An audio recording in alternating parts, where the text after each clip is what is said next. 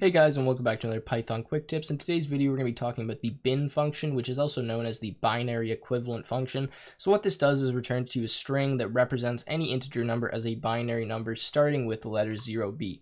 Now I'll show you what I mean by that. Essentially, if I print out bin of num, this is going to turn 23 into a binary number. When I print this, you see we get 0b10111. Now the 0b just stands for this is a binary equivalent, and actually the type that's returned by this is a string and not some kind of number. There's no specific type in Python for a binary number. It just gives you a string. Now this is important because if we try to do something like turn our binary number back into an integer, I'll show you what happens. So notice this is our binary number. Now I'm just going to remove the 0b from it, and the way that you can do that, since this is a string, is just by indexing and getting from index 2 onward, which means we're going to start here and go to the end of the string.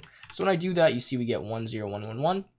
Now let's just convert this into an integer by putting int, and let's see what we get. I mean, in theory, you think we should get 23 back because you're going to convert from a binary, but what we really end up getting is the same thing with the actual 10,111, which obviously was not the same number that we converted into binary. So just be aware of that. Once you go into binary, you cannot go backwards unless you have some like weird conversion method and you've written something to do that. But anyways, that is kind of how bin works. I'll show you one more thing here on how we can actually use this on our own type of objects. So this is a really basic object I've set up. I just called it my object. I know I'm extremely creative.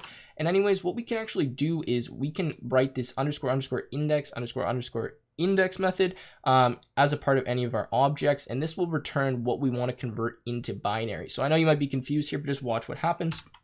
Essentially what I get here is when I call bin on my object, since I've implemented the functionality of this, I return self.x plus self.y, which in this case is actually going to be the value 4. So right here is going to be 4, and then that's converted into the binary equivalent, which is 100.